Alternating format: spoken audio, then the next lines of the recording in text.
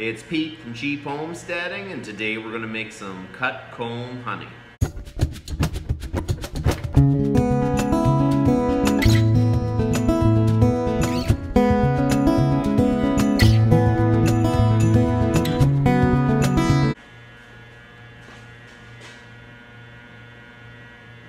So the first thing you do is look for a nice frame that's fresh comb, made that year, and I kind of hold it up to the light to see if you can see any big pollen chunks and stuff like that. But if it looks good, you pick the best side you want to cut it from and you lay it down on a frame like this. Okay, so I have a comb cutter and I am going to cut the comb with this. I mean, it makes life so much easier.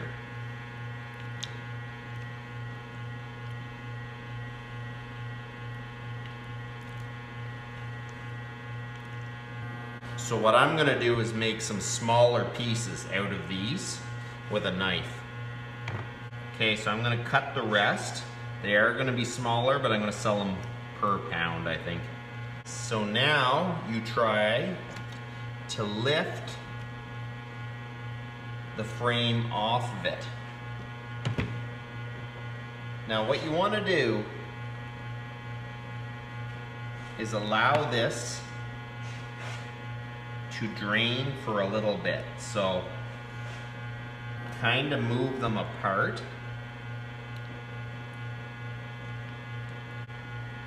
And after that drains for a little bit, it'll be ready to package up.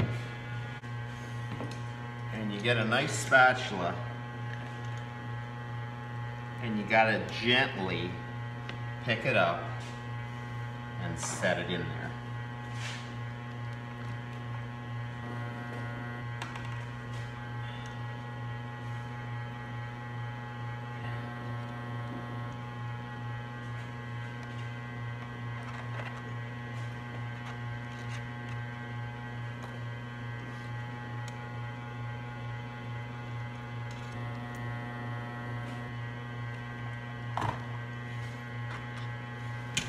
So there you go, that's how you make cut comb honey. It's pretty simple.